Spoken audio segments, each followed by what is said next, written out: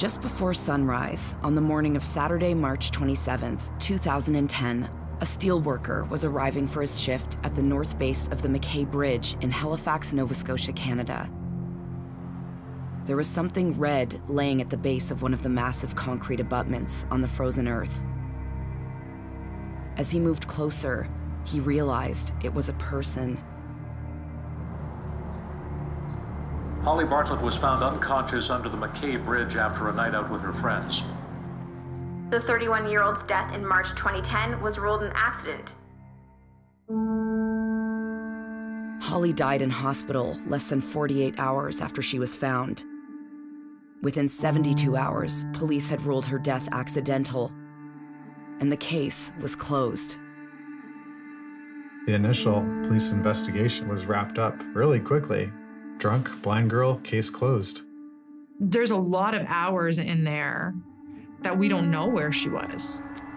This has become one case that was never solved, and it should have been. I really would like to know what happened to Holly. Somebody knows.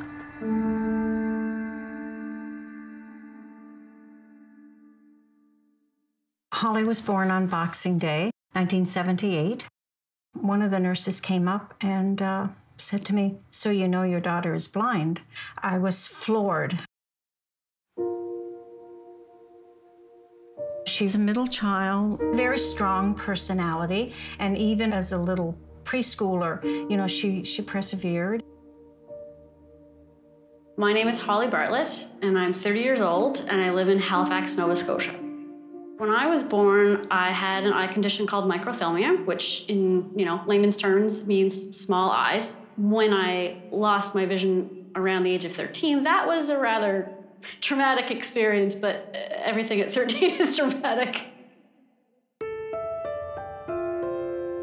She always appeared competent, even when she wasn't. And she was very stubborn, but she was also very kind and very loving. I remember one day I was driving and here's my sister walking down the street with her white cane. I hollered out the window, "Holly, it's Amanda." She said, "I know it's you." I said, "Where are you going?" "Yoga." "Okay, call me later." But she always had there was nothing to lose attitude. We were driving down the street one day and she said, "Yeah, last weekend I went skydiving." Okay. Here she was going out on the weekends, doing assisted riding and winning medals and ribbons and trophies. I am involved with swing dance. I volunteer on a board for a nonprofit organization. I am completing part-time my master's in public administration. She had friends. She had a social calendar. She always wanted to be known not because of her disability, right? She wasn't scared of going places, and she was quite fine to do that without being accompanied.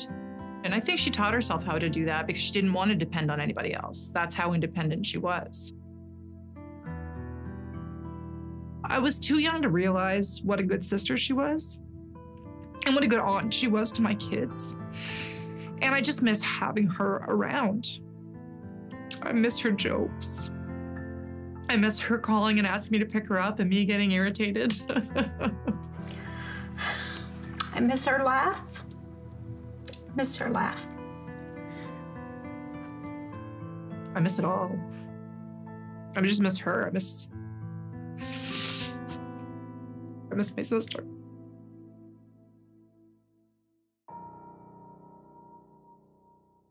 I had 150% confidence that the police department would do a thorough investigation. I remember when I went into the room and I saw my parents and there was a police officer there. And my mother looked at me and said, "They'll find out what happened, Amanda. They're gonna find out." Because it can't be that hard. She's 4'0", blind woman who everybody knew on her street. Someone has to know. We had confidence that we'd get the answer. He told us Monday morning when he came. There no foul play is suspected. They didn't even have the autopsy done. I said, "Mom, ask the police officer if the cab driver had GPS on their car, at least then we can rule out, that she was dropped off at the wrong spot, or the answer was, Mrs. Bartlett, you watch too much CSI. She had just buried her daughter. It was right then and there that I knew that we would never find out what happened to Holly.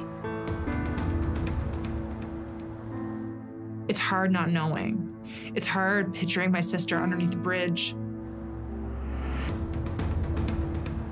She was laying underneath the bridge for 5 hours, freezing.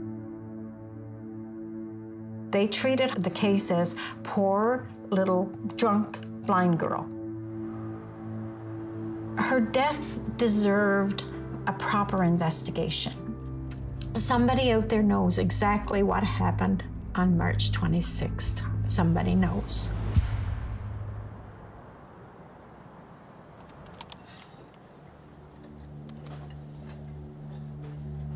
I was working as a journalist at the time, but I never covered it. I just remember thinking, something's not right.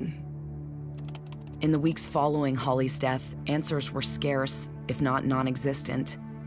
The biggest problem here is that the investigation was impeded in the first 3 days because there was an assumption that was made that Holly got drunk and, oh well, nothing to see here.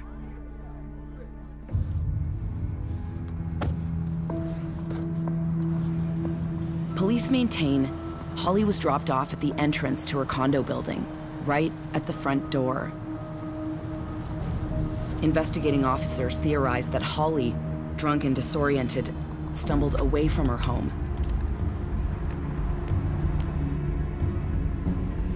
Officers believe she had wandered 350 meters from her front door to the apartment building at Kencrest, crawled through a hole in the fence, crawled up a very steep abutment under the bridge, and then fell 10 meters to the ground below. Her family never found out how she sustained the injury, blunt force trauma to the head that, along with hypothermia, would ultimately claim her life.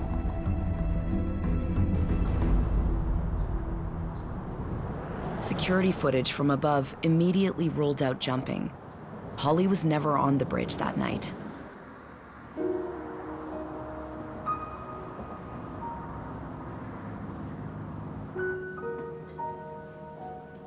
Peter and Holly met through the Canadian National Institute for the Blind, or CNIB as it's known today.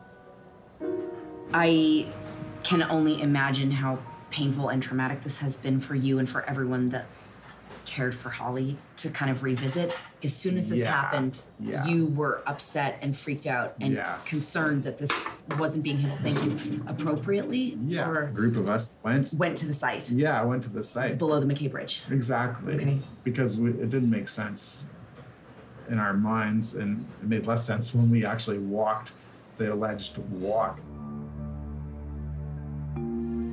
Holly used a cane to get around. Peter's job was to teach her new routes through the city. As an orientation and mobility specialist, I taught blind and partially sighted adults how to travel safely and independently. She had the best skills of any client I had ever worked with. Peter, his father Brian, and friends of Holly's began looking into what happened on their own. They called their group Justice for Holly. I started in the policing world. I worked criminal investigations most of my career, retired from the military, and opened my own investigation company. I guess we're going to do another left turn up Holly's driveway.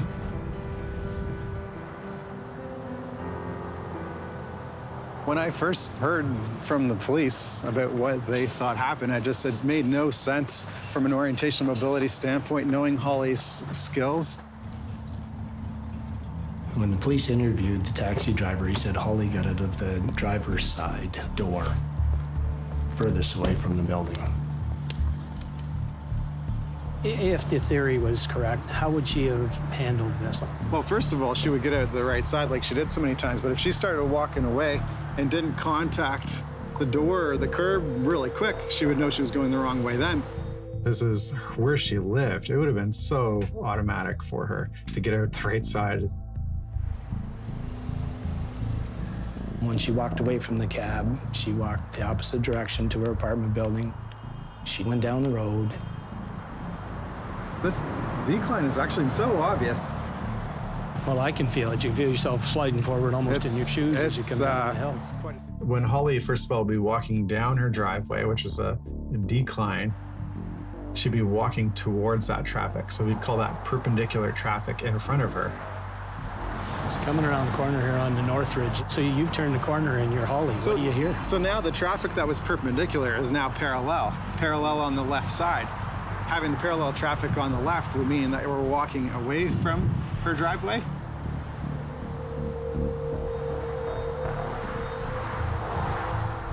What do you think the odds are if she came down that hillside, she'd know the bridge was above her? You're hearing traffic go over a bridge right now. So she'd know exactly where she was if she got this far. I think so. I'm still grasping with why would you get a cab ride home where it's safe? Yeah. Know you got let out where it's safe, and then make this walk to here. It doesn't make any sense. Would a blind person go where they don't know where they're going? No. Would it make sense for them to crawl up to a fence or go to a fence and try to crawl through a hole? It makes no sense to me. They didn't stop to see how somebody who is blind would function. If you don't know how a blind person functions, how do you investigate that? How can you have a theory that she made this trek all the way to the bridge and did all the things that they alleged that she did or they believed? They tried to prove their assumptions instead of proving the case.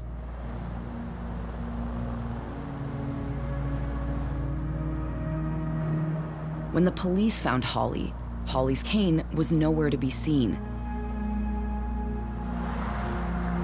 According to police records, they searched the area where Holly was found that Saturday morning.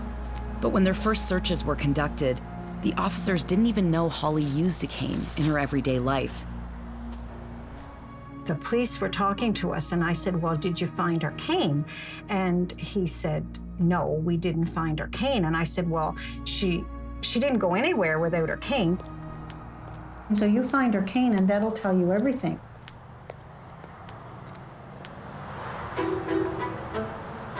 Holly died on Sunday, March 28, 2010. Hi. Hi, nice to meet you, Rendell.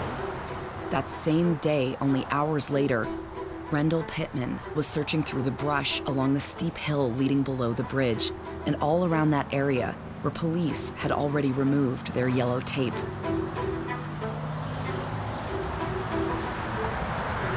At the time, we were able to walk along the edge of the building here. Right. And it was a clear path. Right. All the bushes and stuff I see have grown up a lot since then. Yeah. Quite a bit. It was mostly small shrubbery.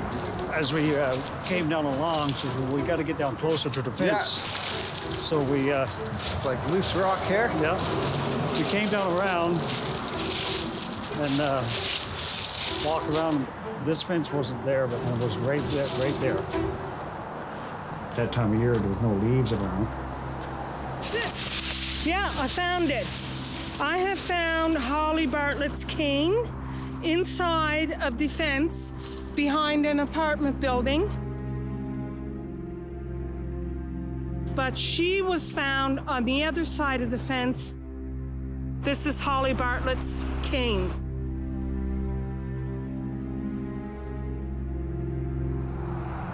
Once we saw it and found it, you could easily see it from up on top of the bank. Right.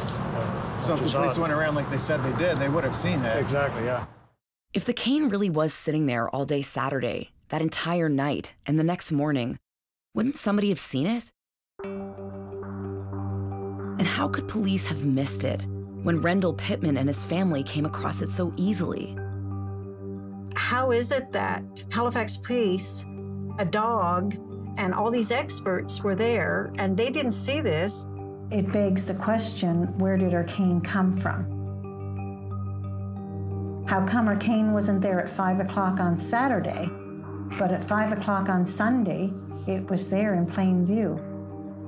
Why would Holly have left her cane there? Why was it out of her backpack?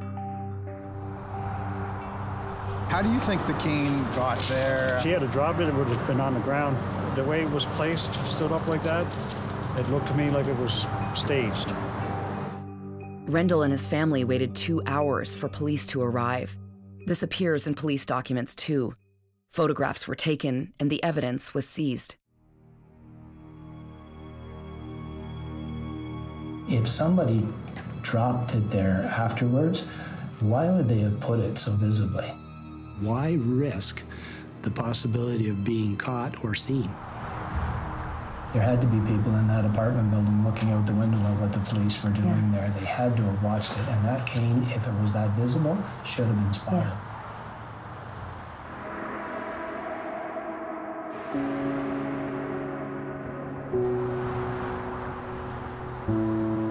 Thanks for coming. I'm Maggie. Maggie, nice to meet you. Really nice to meet you. Peter, nice to meet you. So, Kelly, when was this the building that you ran? 2007 to 2015.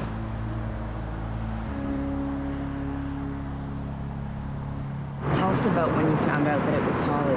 I remember it was a Friday night that this had happened. Right. I typically would have done my rounds around midnight, outside and then inside. Even in the winter? Yes, oh yes. But that night, I did my rounds around 11. And I came back here. There's nothing. I came around the front, and on the sides there were some people on that side of the building out having cigarettes. It's a Friday night. Right. People were on their balconies. I went to sleep until about 2 a.m. and I was up in my unit and I didn't hear a thing. I didn't hear Nothing. Just supposing, if she had been down there, if she called out for help, do you think it's possible that anybody along this wall, if they happen to have their windows open like you did at the time, would have heard something? Absolutely. Midnight is not late, around here on a weekend night. Yeah. Did the police ever reach out to you? God, it was a couple of months later. A couple of months? I believe so, yeah. It was 2 or 3 months later. I had said that I had seen or heard nothing. What about security cameras? Anything like that back here? Well, at that time, I did have one in the back here. Those have since been discarded. Nobody asked you about security cameras Nobody at the asked time? me about it, no. The police, when they came to... No. So the security cameras, I'm really curious as to, it would just look over the parking lot. It wouldn't necessarily see down like by where she was found or anything like that. No, it was a wide angle camera that caught the whole parking lot.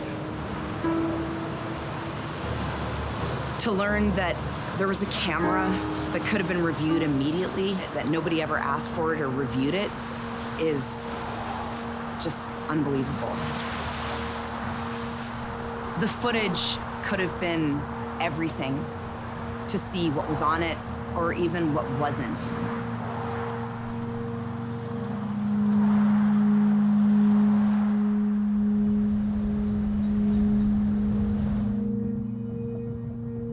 The story the police had said that her friend said that she was the drunkest that they'd ever seen her. Obviously, you need to determine, is that the case? Did she really have that much to drink? Just gonna come up here on the right in the location where the fireside used to be. She went out to dinner with Moira. Yeah. By her account, they'd had 2 drinks.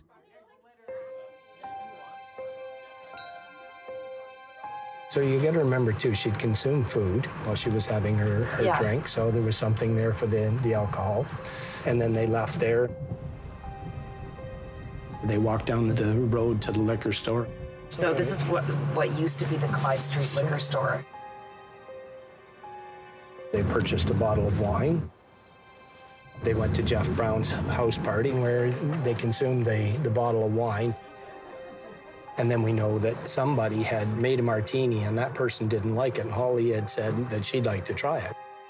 So she tasted it, but whether she consumed it or not, we're not sure. Then they left shortly thereafter until they went to the graduation party ceremonies. They basically walked arm in arm, and Moira said that they were both a little tipsy. And when we got to the function, Holly insisted on having another drink. Following that, she was seen seated drinking water. So that was the last of the alcohol that we could track, and that was through the witnesses that were there at the graduation as well.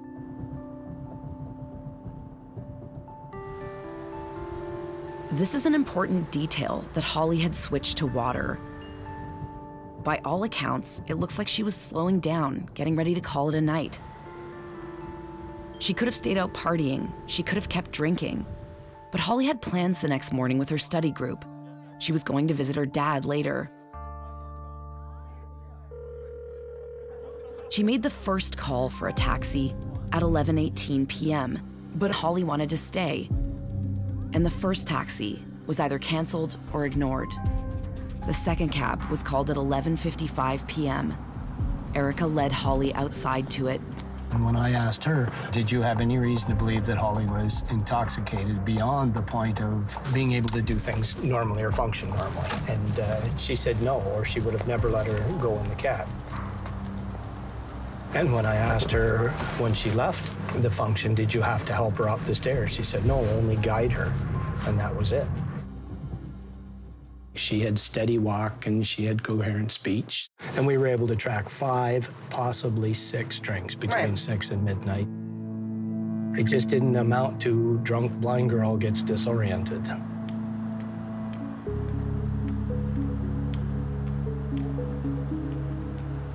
We all know that a man who's 6'4" and 225 pounds, scientifically, is better equipped to handle 6 drinks over the course of 6 hours. Holly was tiny. She was 4'11", weighed just over 100 pounds. I'm Jim Wigmore. Hi, Jim. Forensic toxicologist. I was wondering if you could summarize your findings. According to the toxicology report, the alcohol level was slightly over the legal limit at the time the blood was taken. So if Holly was just over the legal limit for driving at 10:30 a.m., what would the blood alcohol level be 10 hours earlier? She would have eliminated, at a low rate, 10 milligrams of alcohol and 100 milliliters of blood per hour. Holly's reading would have been around 190, which is about 2.5 times the legal driving limit. The alcohol level that you get depends on your height, age, weight, and gender, basically. Yes. I was also given that she was observed to have approximately 6 drinks. Those 6 drinks would give her a much higher blood alcohol concentration than a large male. It's impossible for us to comment on how her body specifically tolerated and metabolized alcohol, and we'll never know exactly what her experience of drunkenness was that night.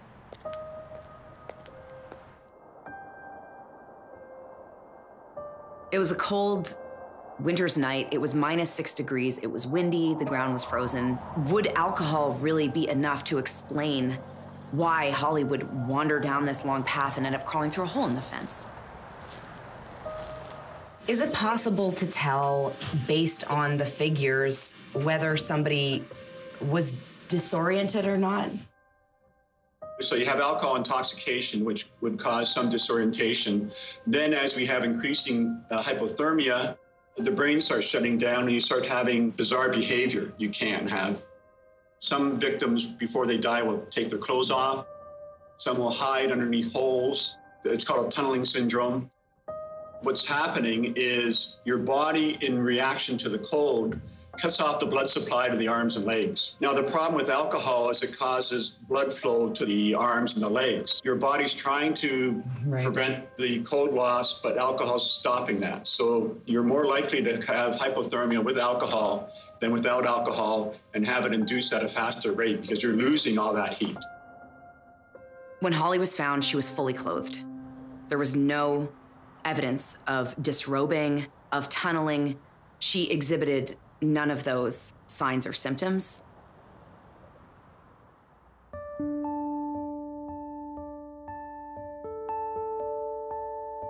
In 2010, the abutments were in a fenced area that was locked.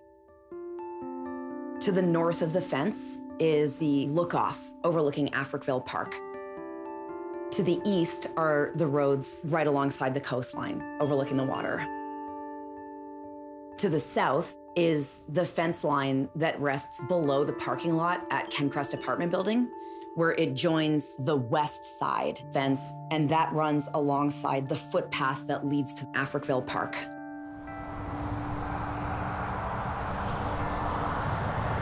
If that is our focal point right there, right? I'm just trying to look at all the different avenues she could have followed to come down in here.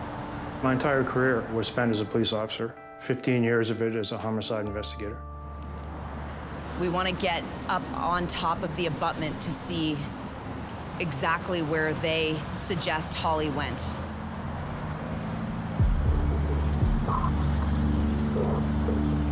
This is a hell of an embankment. Yeah, it's very steep. Wow, I can't Holly would see. know this, right? Yeah. Her alarm bells would be going off if she took a few steps up this slope. Also, again, the sound of the bridge traffic, which is, well, different. You can kind of tell you're under the sound. But holy steep. Yeah. I can't imagine taking a... The degree of angle is a lot more than I ever thought. Yeah. I can't imagine taking more than a couple of steps before you turn around. So if she came in from this side... How do you know that? According to the police. Okay. Then she would have had to come across, right? Oh, wow. Okay, so according to the police, she came in through this fence. Yeah. Well, if she came in here, why the hell would she walk all the way around the other side of this thing? Yeah, exactly. Why not walk up that ramp? Yeah. It's the most closest to her entry point, so that's logical. Either went around the back. Yep. Or around the front. But why? Why is she here? What the hell is she doing up here? Why is she here? Why is she here? Yeah. Right.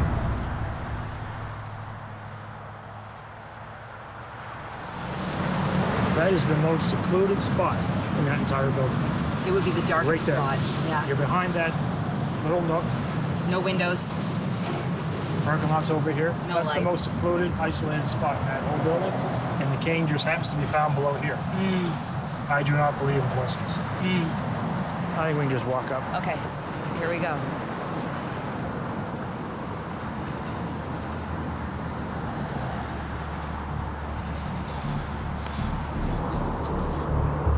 Wow. I would think this is more than 20 feet down. They estimated she was found Right where that pole is in the corner. 12 and a half feet out. So if she crawled, as they say, that's quite a steep, long crawl, but as you're crawling, of course, your hands are going first. Why would you keep going after your hand reached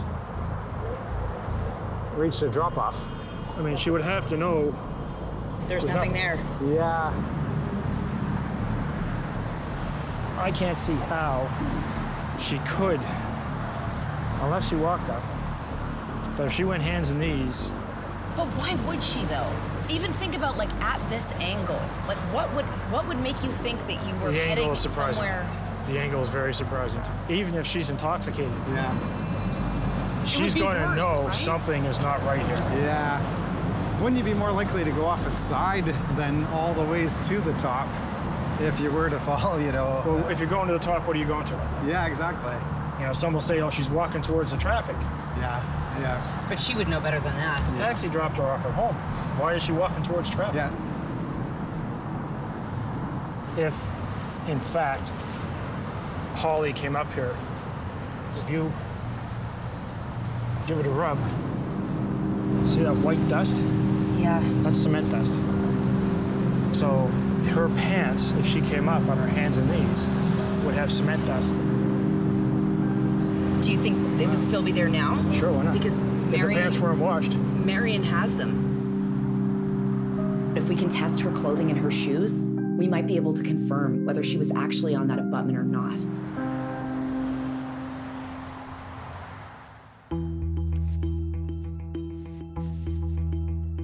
As far as court's concerned, any continuity with this stuff is gone. All I know is none of this stuff was washed, and that's important to me. So there's two areas we'd be looking for material. One would be on the knees of her pants, and the other would be the toes of her shoes. I want to look at the shoes first. Okay, the first thing I notice, there's a pattern of scrapes, for lack of a better word. There's all discoloration. That means it's been done for a while. This all looks fairly old to me. If Holly would have gone up that ramp on her hands and knees, the toes would be I would expect to see those toes torn to hell. It's almost not as much what you see on them, but what you don't see when you're talking about the toes in particular. Yeah. If you look at the ends where the vinyl was barked off it, it's all dark in color.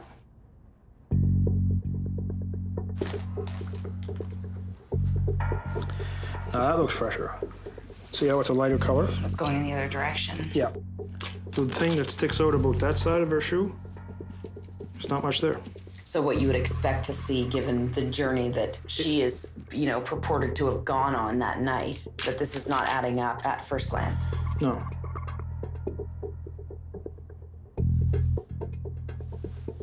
So we're looking at her pants. Okay, so it's a tear. Another tear. Same direction.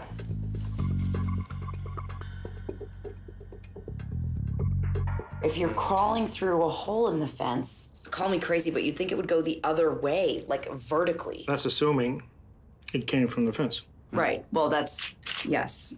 I mean... That could be a rock. That could be glass. It could be anything. And if you look at her buttocks area, and we have what I assume looks like dirt radiate between both sides of her buttocks. This would be slightly below the knee. Yeah. So I'm standing on the front here. And what about the concrete dust you spoke of when we were Concrete dust, and I would guess that would be around the knee somewhere. This would be in the area of her knee, in this area here. There's nothing visible here. To the naked eye, there's no concrete dust on the knees of Holly's jeans. There's no scuff marks on her boots. It doesn't look like there's any trace to suggest that she did crawl up that abutment.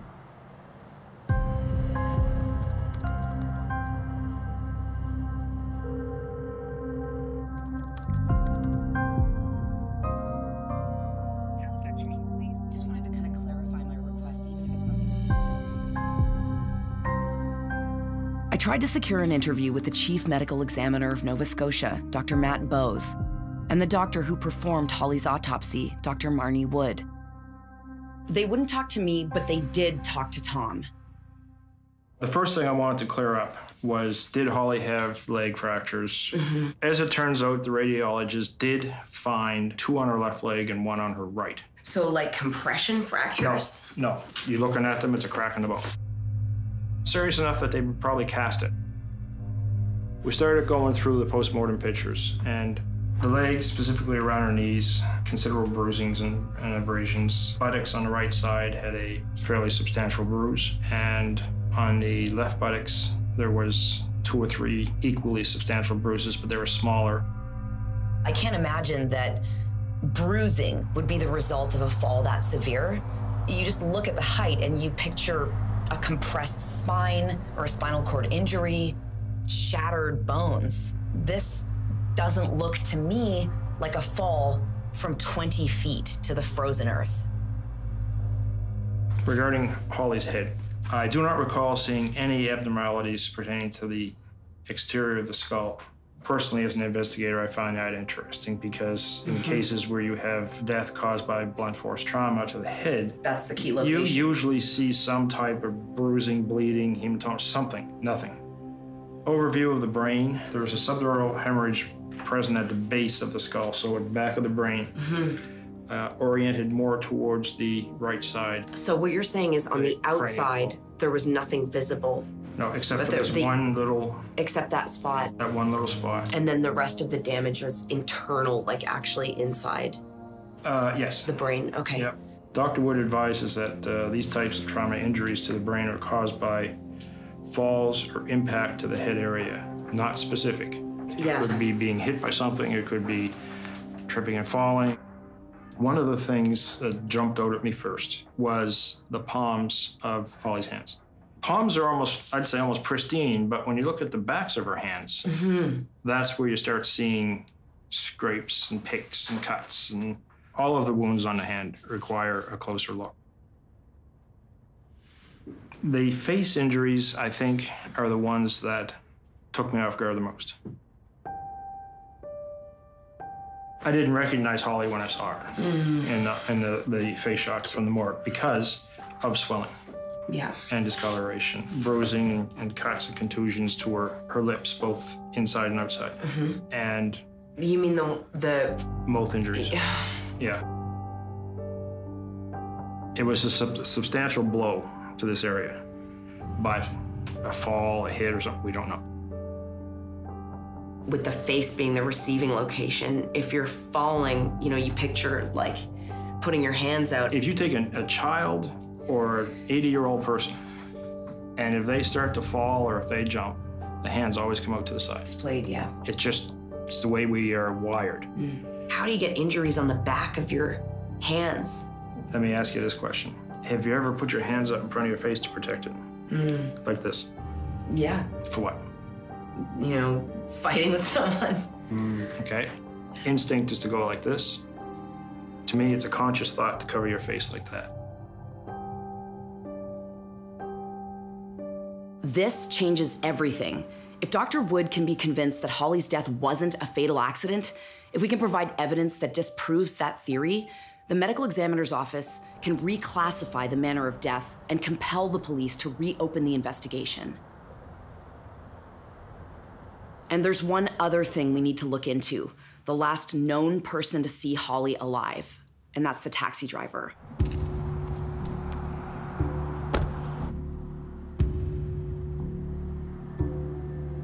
In 2010, Brian spoke with police about Paul Fraser, the taxi driver who drove Holly home that night.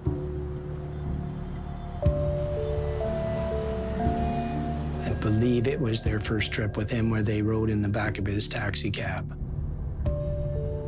This is what he had told to police was it was a normal fare. He picked her up. She was helped in the vehicle by others, and he drove her home. She paid him, got out of the cab, walked across the street in the wrong direction, and he drove off. And their first take on it was that Paul Fraser was the salt of the earth.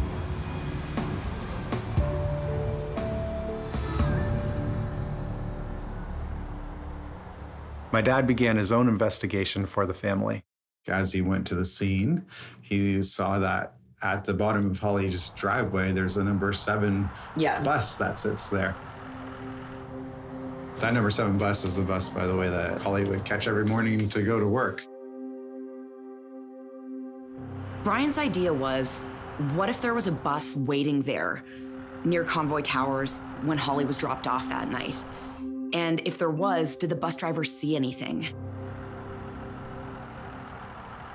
It turns out Brian was right.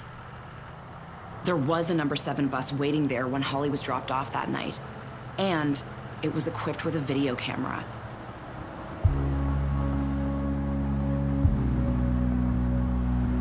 I tried to get the bus video with no luck. We pushed to find out where it was and could we see it. But the police said no.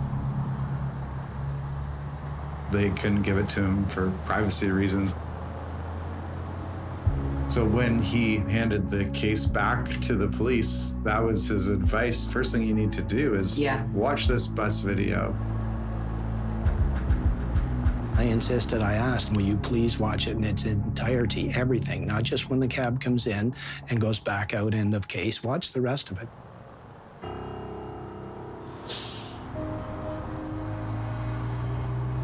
They reviewed that video. Now, I never did see the video, but this is what they said. We saw the cab sitting at the intersection of Chemcrest and Novalee, waiting to turn right signal light on. So it should have been long gone. He'd be off to another fare. Right. Or whatever on a Friday night at midnight. He was turned around like as if he was coming back towards Holly's condo. The police determined that he did come back.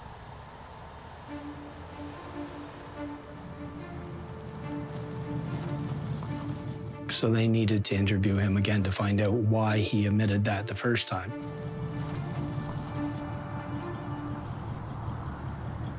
He then says, well, I'm not proud of something I did that night. When she walked away from the cab, she walked the opposite direction to her apartment building. She tripped on the curb and fell. And so he said, I went down the road and almost immediately turned around and came back to check on her.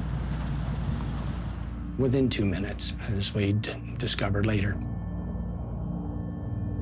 The police then went to the theory, well, she tripped on the curb, must have fallen and hit her head, and added to her impaired state and her disorientation, and now she's really in trouble.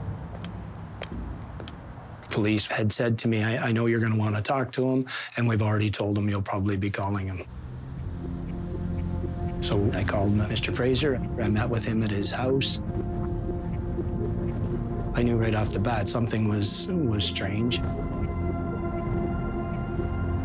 He had just spoken to police about it, and they had just told him that I was going to be there to ask him questions about this.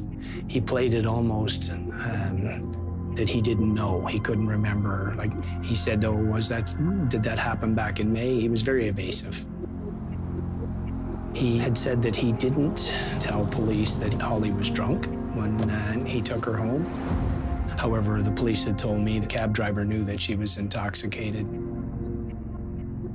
He said he didn't stop anywhere. He gave me the description of the street, the travel, how they got to Holly's apartment building. So I asked him at that point if he would accompany me over to the site so we could look at this in detail and he could show me exactly how it transpired. He had told me that he had lied to police. We saw her get into the cab, but he focused on the fact that he had never looked at her. He said she slid right over behind him. They drove all the way home. There was no conversation whatsoever. She never spoke to him. He said she was just busy. She was rummaging in her purse the whole time. And I said, what do you suppose she was looking for? And he said, she might have been looking for her cane. And I looked at him, paused for a moment, and he said, oh, wait, I couldn't have known that. I didn't know she was blind. Someone must have planted that in my mind. He had dropped her off, that she had tripped. He had left, returned. He said she wasn't anywhere to be seen. And I said, where do you suppose she got to so quick if she was disoriented? He said, I don't know, maybe she hid herself. And I said, why would she hide herself? He said, I have no idea. I'd said, show me exactly where you turned. He accompanied me, sat in the passenger seat. We drove up to where it was. We went down to where he turned around. And as I turned into the area that he said he turned, it was a roadway that led behind the apartment building. As I turned into this parking area, he said I turned right here. And I drove on down over the hill. He put both feet on the floor very hard and both hands on the dash and said, I've never been down in here. I don't know where this goes.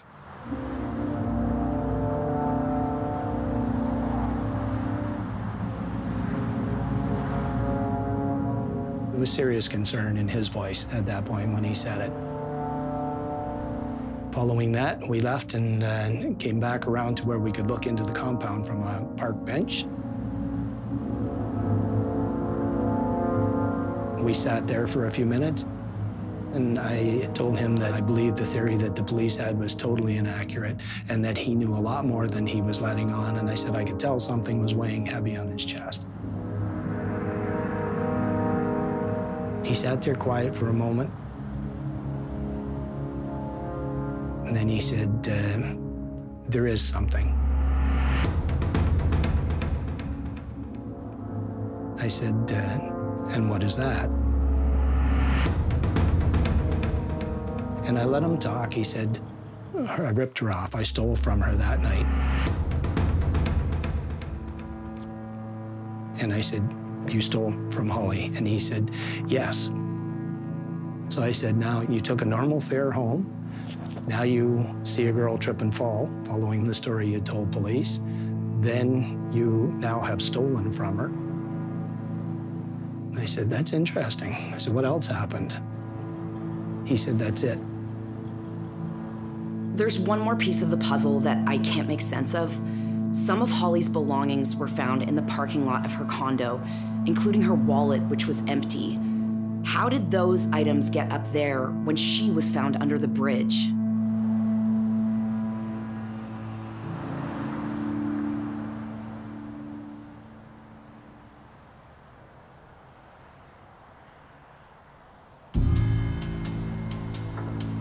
After reviewing the case and conducting interviews, Tom Martin has finished his investigation, and he's ready to share with us now what he believes took place on the night of Friday, March 26th, 2010. This is not fact. This is the result of reviewing the evidence that we have available to us, putting it all together based on the balance of probabilities. It's always heavy to go back to those days when you're sort of reenacting it in your head.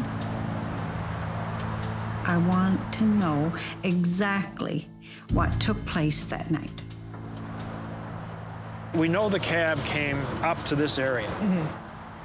There's a high probability he pulled down in this area. It's out of the way, it's quiet. He stops. I believe there's a very low probability that Holly Bartlett was ever driven to the front door of her residence. Holly was in tune enough that she would have known that this cab, if it did take this right turn, took it. She would know we should have turned left. And I think they engaged in a conversation, a heated conversation. That conversation escalated into an argument. If there was a confrontation of some kind, then she would have reacted not too kindly to that. At some point, some items fell out of Holly's purse. And I think the cane landed on the floor of the cab. Tom believes after an altercation of some kind took place, Holly either raced out of the cab or was forced out. What's the first thing Holly's going to hear? It's as obvious as the nose on your face. Holly following her sound cues, which is how she's trained, correct, Peter? Right. She knows if she keeps that on her right, she's heading home. Before, none of it made any sense to me. It makes more sense that Holly would be keeping the bridge on her right, knowing that that was the way home. She's in a panic. Holly does not have her cane. She's going to come to a wall that sticks out in that building. To go around it, she would have to walk towards the bridge traffic and then make a left-hand turn through a very narrow passageway. At this point, anywhere between here and that wall, I believe, is when Holly went down over this edge. She could have made contact with any number of rocks or trees or stumps or anything else that was there. She has some very serious injuries at this point. We have Holly at the fence now. Conscious, semi-conscious, dazed, who knows? So she would have had to move along the fence line. The course of doing so would have came across that one opening that was between the ground and the bottom of the fence. She made her way into that fenced-in compound. She made her way over as far as the front of that far abutment, and I think that's where she laid down. And I think the point where she went down was where she was recovered the next morning. When Holly was found, she did not have her wallet. She did not have her cell phone. She did not have her money or her credit cards. But most importantly, she didn't have her cane. The cane being found the following day in a spot that was searched by a multitude of police officers, twice by a canine unit, and yet all of a sudden now it's back into the scene.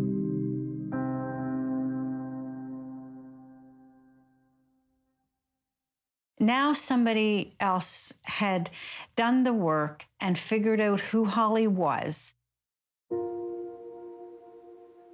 and knew that in their heart of hearts, it could never have happened the way that we were told. It made me feel that I wasn't crazy to think that something different had happened than what the original theory was. And to confirm that my sister wasn't this drunk idiot who didn't take care of herself. Because it's about defending her honor too. As a family, we will never, ever forget what happened.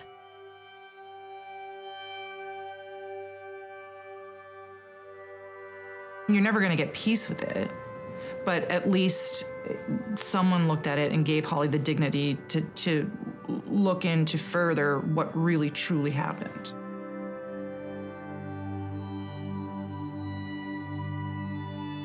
I would really like for the cause of Holly's death to be ruled suspicious as opposed to accidental.